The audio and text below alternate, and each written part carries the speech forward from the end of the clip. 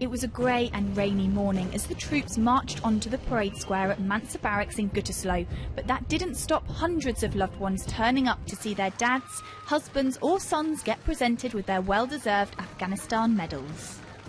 Even the Lord Mayor of Birmingham came over from the UK to congratulate the West Midlands Regiment on such a successful tour of duty. As the Lord Mayor of the city where the regiment has freedom, it's a real pleasure for me to be here. I'm connected with the forces through my father, through my son as well. So it means something special to me. I've had the opportunity today to talk to some of the men and women that have been out to Afghanistan.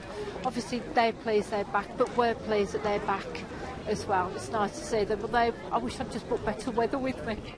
The 429 troops from the regiment were based at 47 different locations across Helmand.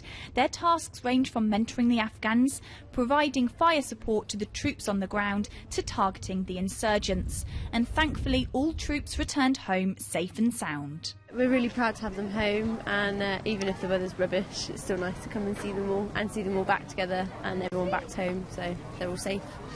Absolutely great, proud to get the medal. Good to be back home safe.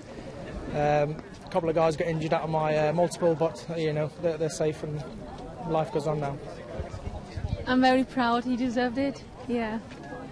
The regiment will now take some R&R and look forward to the end of June, when they'll exercise their right to march through the city of Birmingham.